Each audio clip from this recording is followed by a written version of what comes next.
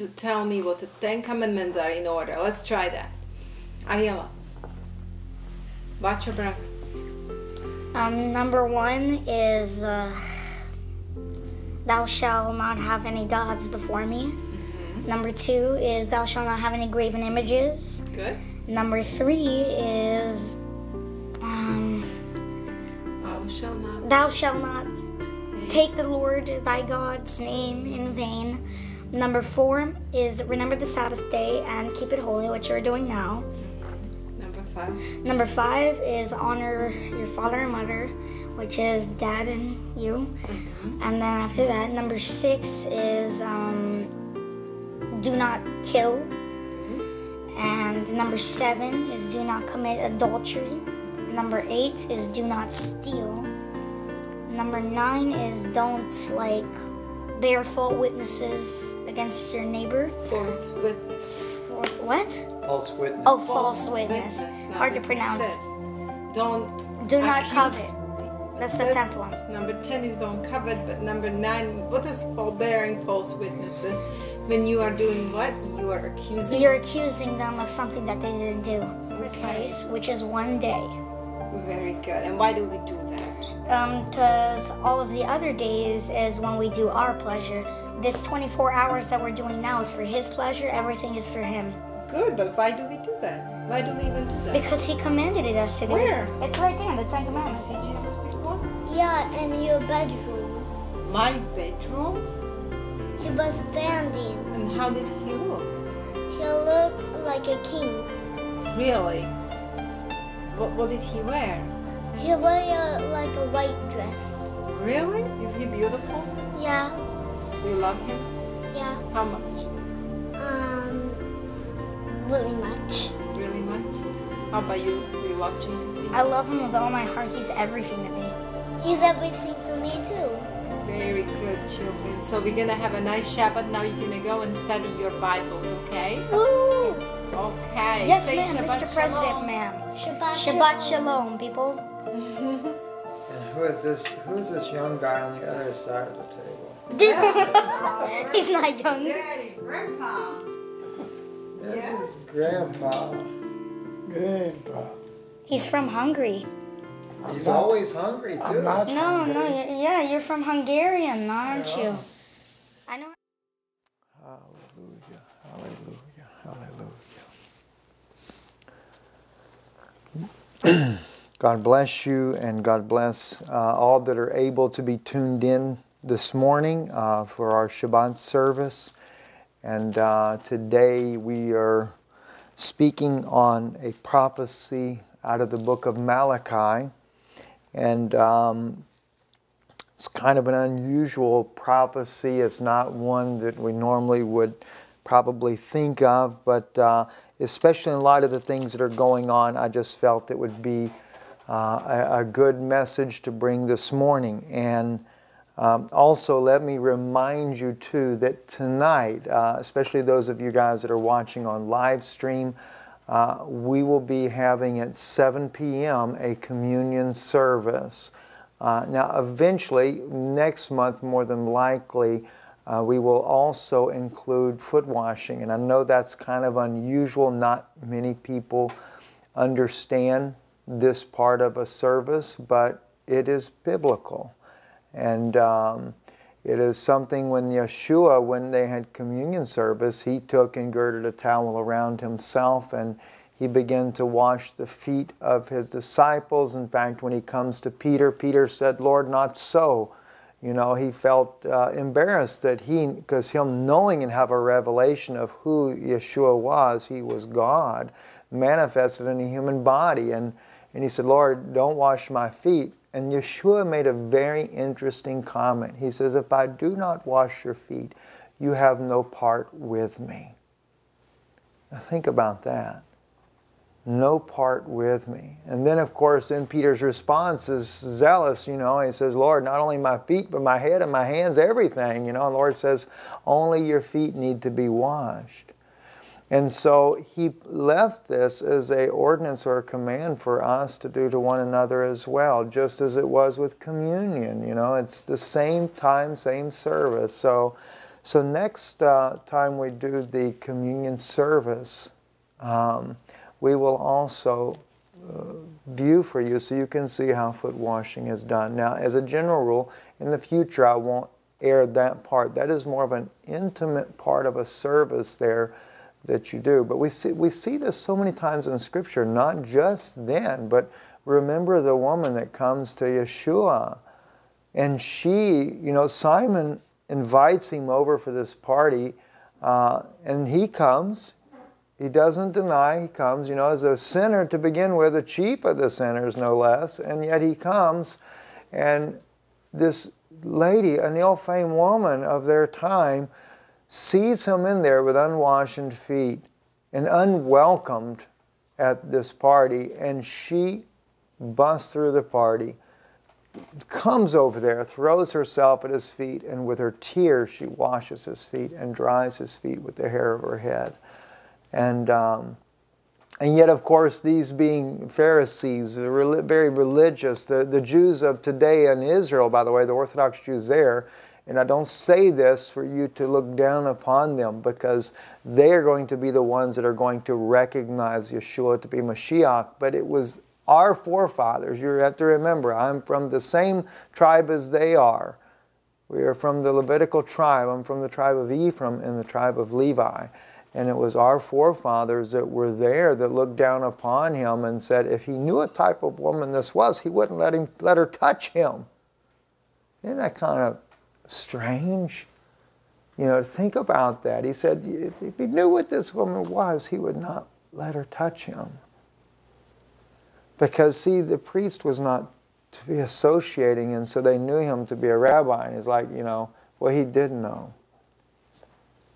But they just failed to recognize the word.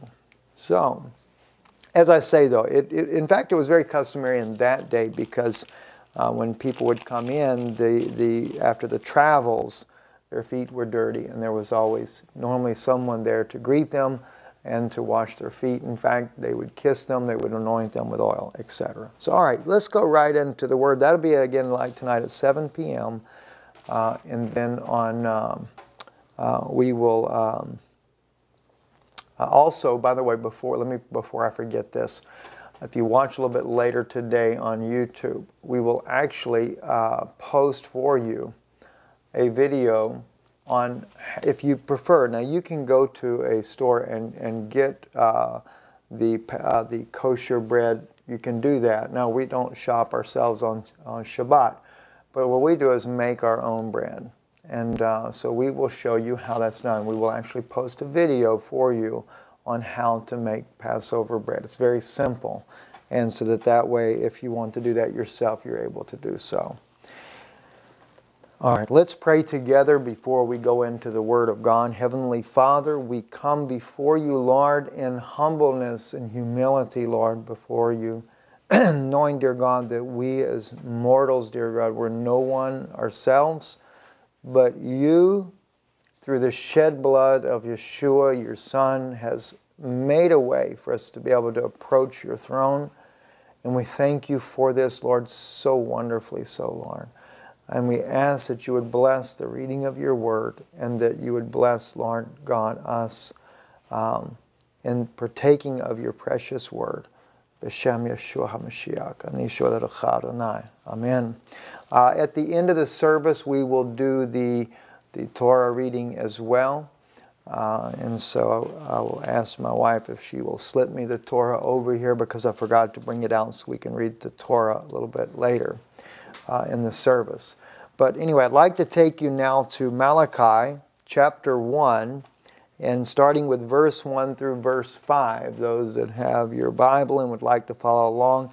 I did choose this time to use a King James Bible, because many times when I read on the YouTube videos and I'm using a Jewish Bible and the English translation that we use, sometimes it stumbles the people, because the words that we use, the way we translate, is a little different than what many of the Christian people do, so it kind of throws people off. So it says here, the burden of the word of the Lord to Israel by Malachi. I have loved you, saith the Lord. Yet you say, wherein hast thou loved us? Was not Esau Jacob's brother, saith the Lord? Yet I loved Jacob. Think of that. And I hated Esau, and laid his mountains and his heritage waste for the dragons of the wilderness. He hated Esau. There's another scripture that, and just paraphrasing it by memory, where he says in there, he says, I have loved Esau, I loved Jacob, and I hated Esau. And I believe this is in the Christian Bible before they were even born. Imagine that. How could God hate someone and yet they're not even born? They've done nothing as of yet. But the thing is with God is His knowledge and His knowing before and in the past, the future, He knows everything, and He knows what Esau would do. He knew what Esau would stand for. And I think maybe that might help you to understand better. It's not Esau himself, but it's the fact that Esau would represent a future nation of people, and that's what God hated. He hated. Esau had every bit of a right to try to serve God. He was a son of Abraham. Just as God said about Cain. I mean, a lot of people try to make Cain look like the worst guy on the planet Earth. Well, he was the worst guy there was at that time. But God comes to Cain and says, if you do well like your brother, will you not be accepted? Mercy was extended to him.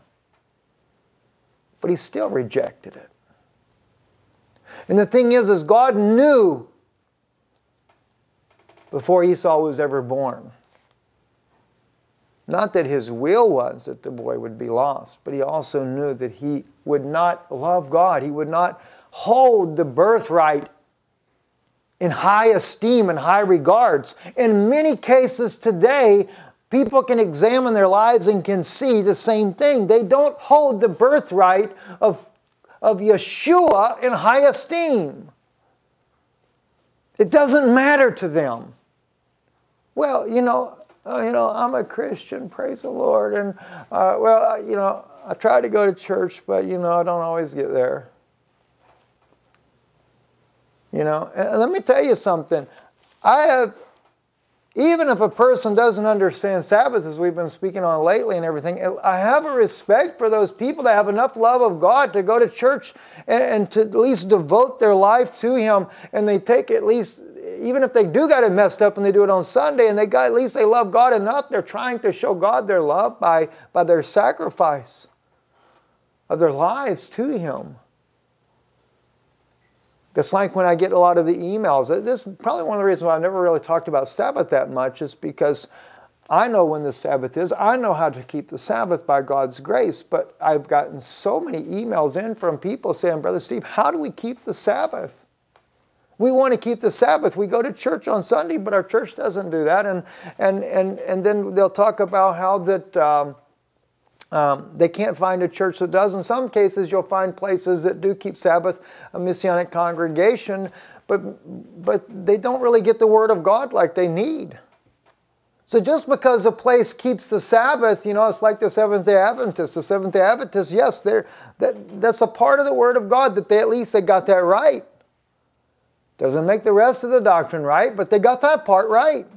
They also recognize who the Antichrist is. They get this part right. But they don't necessarily get every part right. And I can't say that we got everything right either, but the thing is thank God at least they're doing something right. See, God will honor that. If you will honor His Word, He will honor you. And so this is why we set together this particular service called the Shabbat service to do it at 11 a.m. on Saturday morning. And we chose the time mainly because we figured that the people on the west coast of the United States, it wouldn't cause them to get up at 5 a.m. And at the same token, we could take all the way over to Europe, into Israel. It's 7 hours normally different in time, 5, 6, 7 hours roughly in that area there. So it puts it still on Shabbat for them. It's still a live Shabbat service. Now, unfortunately, you get on the opposite side of the world. I can't make it work for them, so that's why we load it on YouTube as well. But the whole purpose for this service here was to bring you guys into our service that we have, how we honor God in the Sabbath. And of course, from the time the sun sets, we have the Passover meal. Now, in Judaism, Passover is considered a festivity of, besides going to the synagogue, it's a time of eating. It's a big time of eating. Now, I'm not for that. That's why I don't go by all of the oral laws that they have given to this. Because if all I do is stuff myself all day Saturday and just go, my heart cannot be into His Word because my body is dealing with food constantly, so I have issues with that. So I can't say that I go along with all the different teachings like that. But we do the Passover meal. And we're going to share that with you before too long here. We're going to share with you what a Passover meal is like.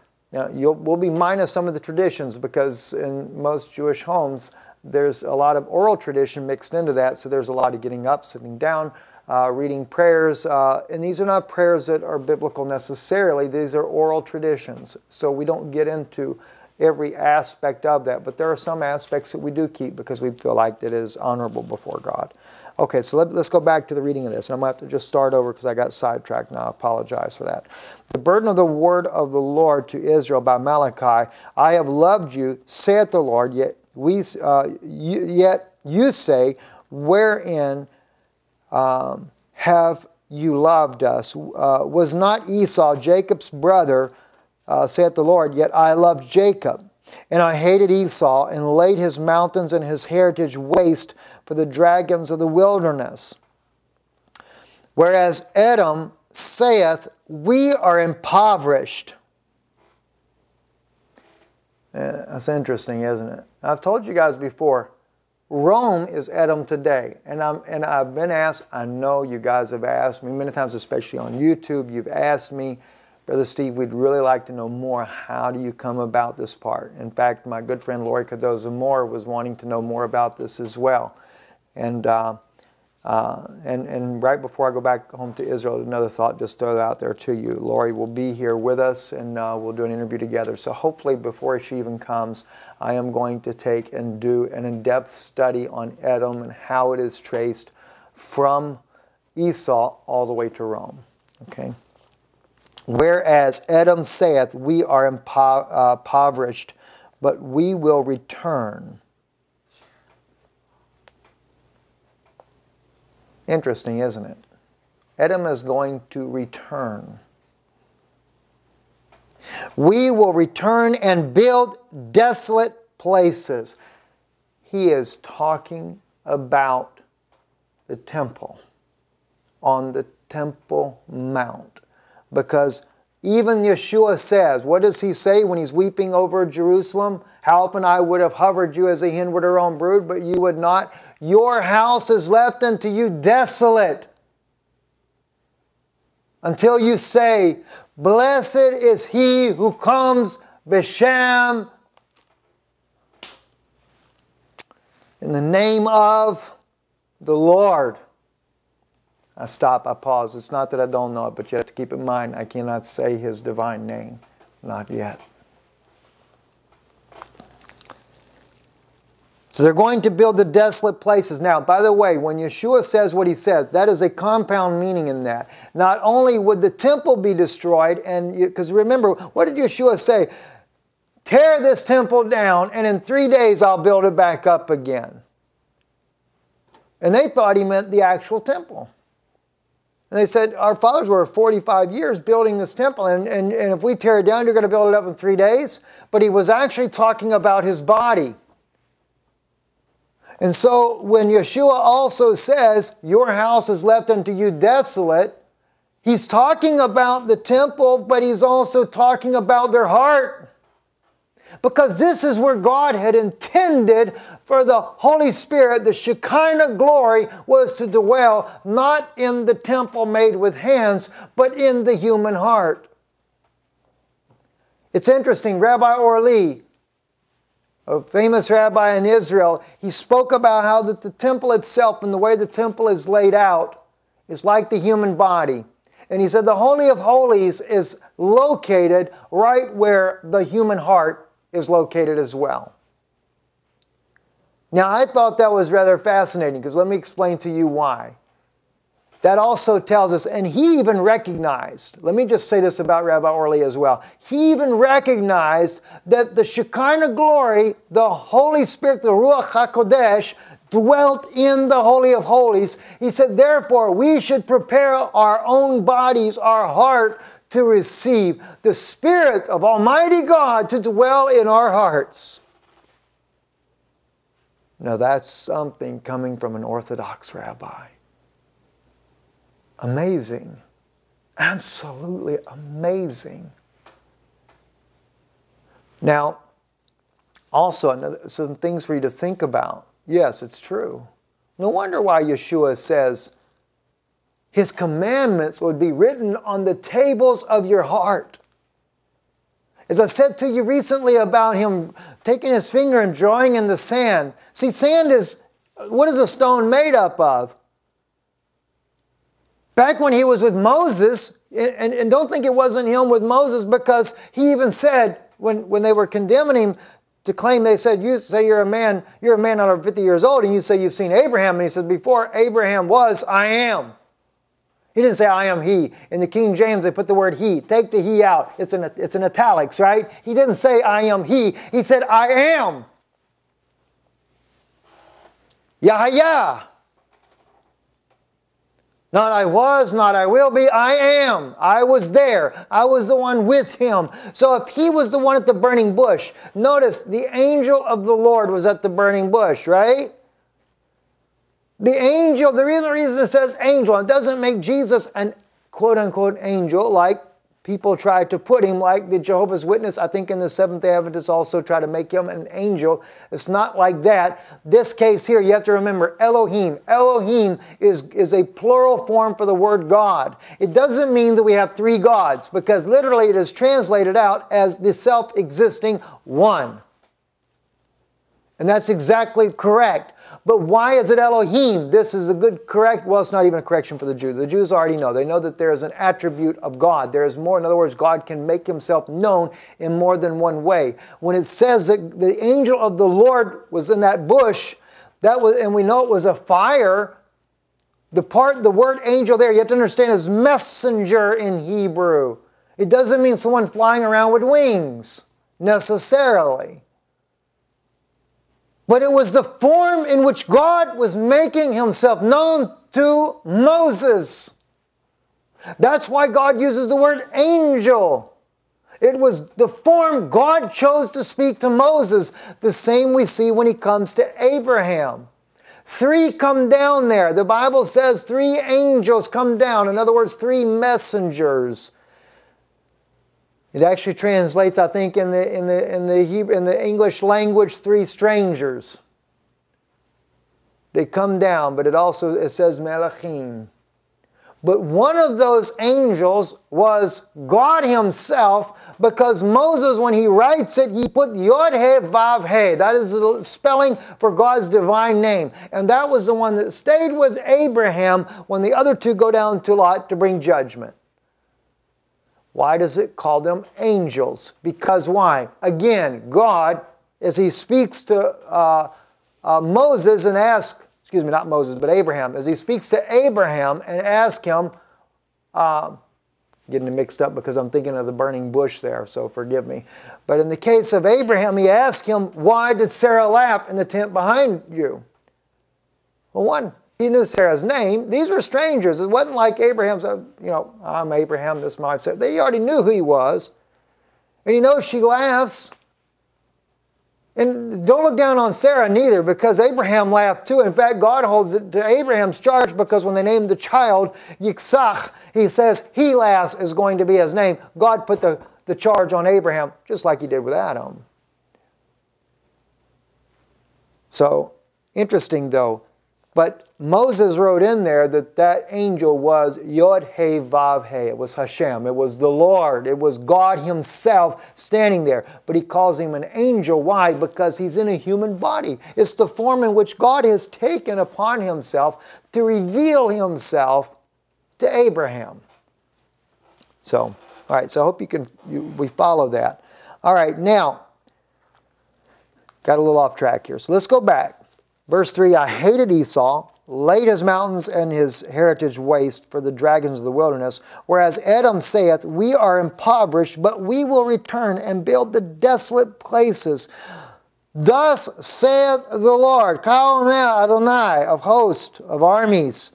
They shall build, but I will throw down. What are they going to build? They're going to build the third temple. If it's speaking of desolate places, the one thing that is supposed to be desolate is the temple. Like I said, it's a compound meaning. Israel is desolate, showing that I'm not talking about all Jews now, because you have to remember, if you believe Yeshua to be Mashiach, you're going to receive the Holy Ghost. And then your house is not left desolate. But Israel as a whole, as a nation of people, we are desolate. Our house is left desolate until when? We say, Baruch haba, blessed Baruch.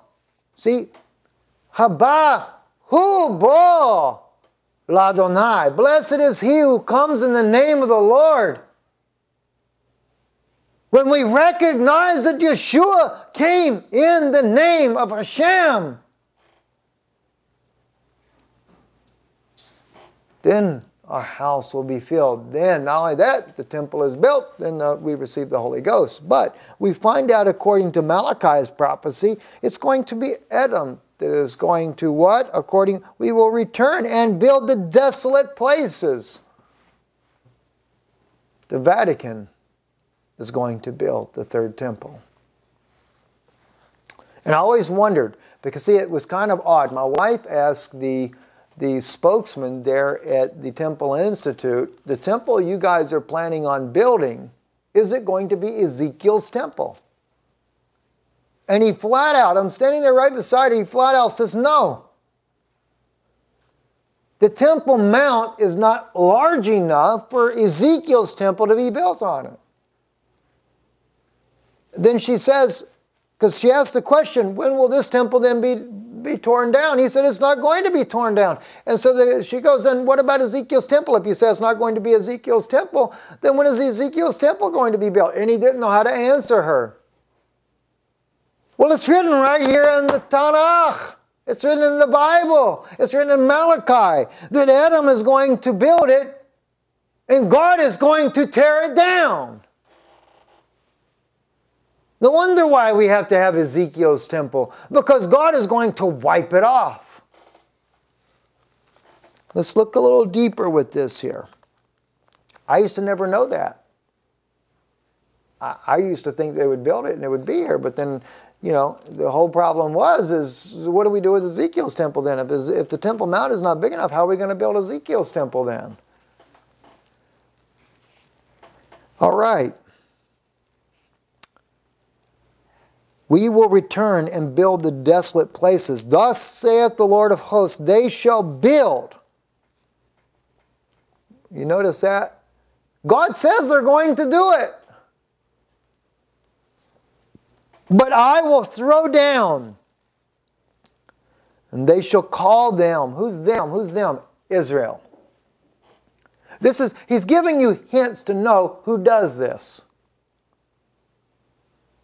So you'll know who Edom really is. They will call them, talking about the Jews, the children of Israel, the ones that are in their homeland right now. They will call them the border of wickedness, and the people against whom the Lord hath indignation forever. Replacement theologist. Who is the chief of all of this? Is it not Rome? This is why they hate Israel. This is why the Pope doesn't ever acknowledge the state of Israel, but he acknowledges the state of Palestine. If you don't think we don't already have two states, you're sadly mistaken. I had somebody write me and said, this 9-month negotiations, it didn't bring out two states. Steve, you're a false prophet. Well, for one, I'm not a prophet at all. But secondly, if you don't know that there's two states, something's wrong. It was during the 9-month negotiations, and by the way, that was only the smokescreen while the Vatican was making the covenant with Israel to begin with, because the covenant between and Daniel has not, is the only reason the Palestinians are involved is because they are the small people in which Rome comes up with. The prince that shall come comes up strong with the small people. That's the Palestinians. He uses them to be able to get leverage in the land. But if they didn't have two states, then you tell me how in the world the Vatican managed to be able to throw the Jews out of the tomb of David and hold a mass. I'm not talking about the upper room, the little room on top of the tomb of David. I'm talking about the tomb itself. They threw them out. By force. By force. And now the Jews that go on the Temple Mount, the Israeli authorities do nothing to stop the mobs from heckling the Jews that come up there.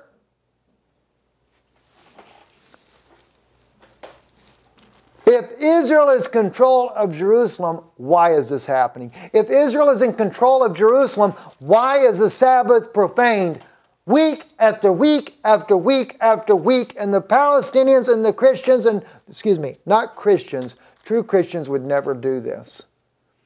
The Palestinians and the Catholic people can bring in their burdens on the Sabbath through the very gates of Jerusalem. And God said, do not allow it.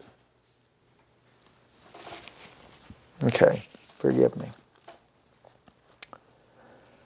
The border of wickedness and the people against whom the Lord hath indignation forever. Now they're putting this at the Lord's charge. God hates them. They're wiped off. They're finished. They don't believe Romans 11 at all. No, they don't believe Romans. And your eyes shall see, and you shall say, the Lord will be magnified from the border of Israel. You see why? God is allowing this until He brings destruction upon them. Let me take and have you turn with me, and we'll close very soon. A couple of things I'd like to read to you. In Nahum, the prophet Nahum, if you would turn with me to chapter 1. Verse 9. What do you imagine against the Lord? He will make an utter end. Affliction shall not rise up the second time. For while they be folden together as thorns, and while they are drunken as drunkards, they shall be devoured as stubble fully dry. There is one come out of thee that imagineth evil against the Lord, a wicked counselor. They say Pope Francis is the peacemaker. Okay, Isaiah 9:6. And to us a child is born. I'm paraphrasing. I don't want to paraphrase this. This is important for you to see this. Isaiah chapter 9. It's the famous scripture for the Messiah. In fact, the Jewish people, they don't even translate it in their own Bibles because they don't want it to apply to Yeshua. But he says, for unto us a child is born, and to us a son is given. The government shall be upon his shoulder, and his name shall be called Wonderful Counselor, the Mighty God, the Everlasting Father, the Prince of Peace. Daniel 9 says that there would be an anointed prince that shall come, but he would be cut off at that 69th week. He doesn't say he's going to be cut off in the middle of the 70th week. He said he's going to be cut off at the end of the 69th week. Yeshua from Nehemiah's prophecy when Artaxerxes give the decree to go forth and rebuild the streets and the walls and the moat until the time that Yeshua rides in as a victorious king on Palm, as they call it, Palm Sunday. I don't know how the dates are on this. I know that there's a lot of mess up in there. But anyway, when he rides in as a victorious king, it is exactly the 69 weeks, or if you break it down in years. I don't have time to break that down right now because I'd have to go back and relook at all that. But anyway, the 70th week has never been fulfilled. But then the scripture says in the book of Daniel, chapter 9, that the prince that shall come would be of the people that destroy the temple. Or the sanctuary, I think. So I'm there again, just paraphrasing it. Now that prince that shall come is not anointed. He's not Mashiach. The word Mashiach is not in there for him. He is a false prince. But Daniel recognizes him to be a prince. So when you see in the Word of God here, where it says, there is one come out of thee that imagineth evil against the Lord, a wicked counselor. Why does he call him a counselor? Because Nahum is going back to what? Isaiah 9, speaking of the true prince that shall come, the Prince of Peace. And he's also called a counselor.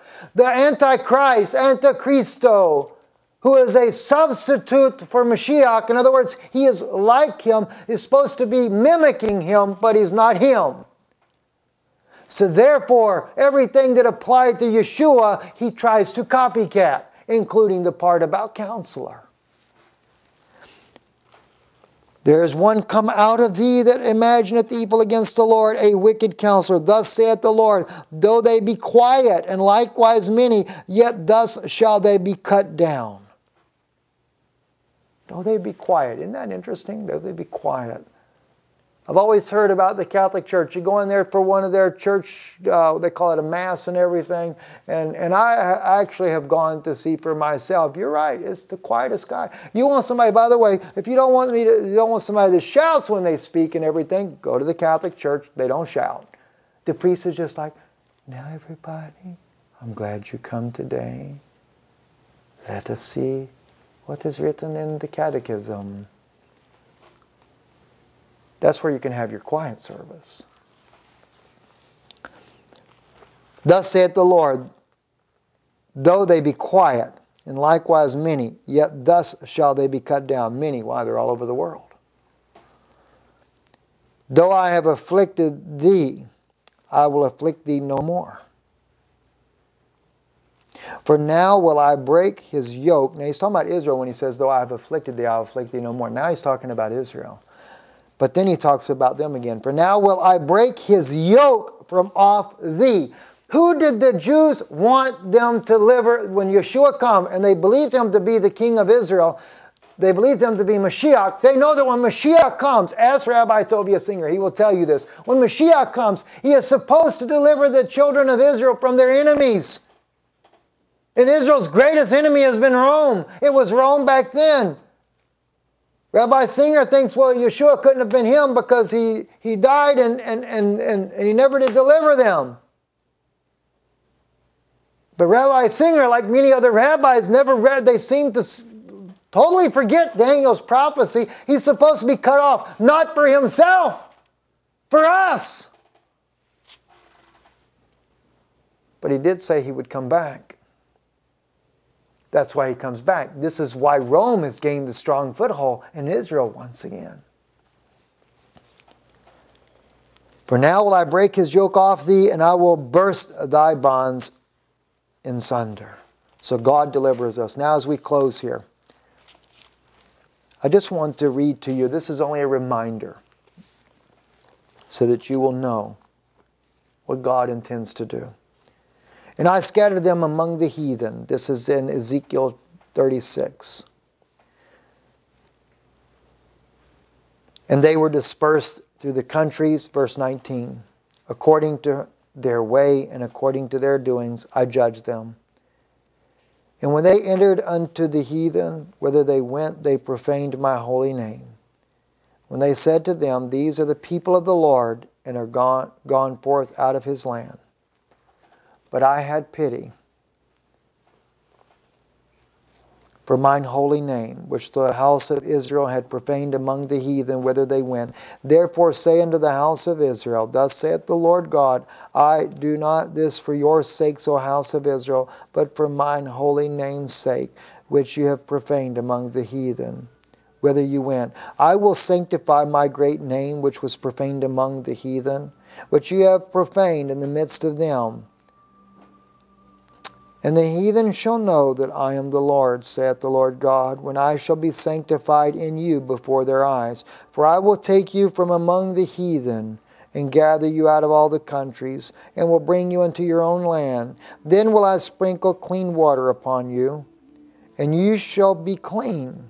From all your filthiness and from all your idols will I cleanse you. A new heart also which I give you, and a new spirit will I put within you. And I will take away the stony heart out of your flesh, and I will give you an heart of flesh. I will put my spirit within you, and cause you to walk in my statutes, and you shall keep my judgments and do them. Do you know when you guys say the Lord's Prayer? When you say the Lord's Prayer, when Yeshua says, Our Father who art in heaven, hallowed be thy name, thy kingdom come, thy will be done. And notice he says at the beginning of the prayer, Our Father who art in heaven, hallowed be thy name. After reading Ezekiel 36, now you know why you've been praying this. It was to return Israel to her homeland. The only way to hallow God's name, or to sanctify his name is what it means, is when Israel come back to her homeland. She's in her homeland now. God's word, your prayer, that they would be returned. This is why Yeshua had you pray this all through the years, because God knew he had to have these prayers going up so that we would be delivered. We would be delivered. In the Torah reading, I want to take you to Exodus, and the reason I'm taking you here is because this is the deliverance that is about to come. And I want to take you then to Exodus, Shemot, chapter 15. Just a couple of verses here. Chapter 15 is where we're going. Tetvav for my Hebraic brethren. Shemot, chapter Shemot, Aleph and Bet. Az yashir Moshe ובני ישראל את השירה הזאת לאדוני. ויאמרו לאמור אשרה לאדוני כי גאה גאו, סוס ורכבו רמה ביום. אזי אזמרת יה, ויהי לי לשוע. זה אלי ואנבהו. אלוהי Avi ve'Avram nechu. In the English language it says, Then Moses and the children of Israel chose to sing this song to the Lord, and they said the following, I shall sing to the Lord, for he has exalted above the arrogant, having hurled the horse with its rider, with his rider, it actually says, unto the sea. The might and vengeance of God was salvation for me. This is my God. God bless you. Shalom, shalom.